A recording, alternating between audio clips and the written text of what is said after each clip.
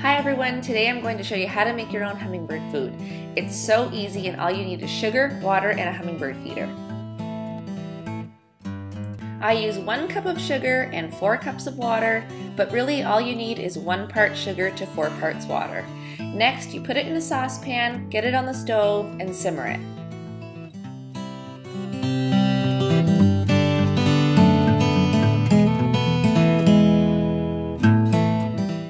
Once the mixture has cooled, pour it in your hummingbird feeder. I always do this over the sink because I always spill some. If you have any leftover mixture, you can store it in the fridge.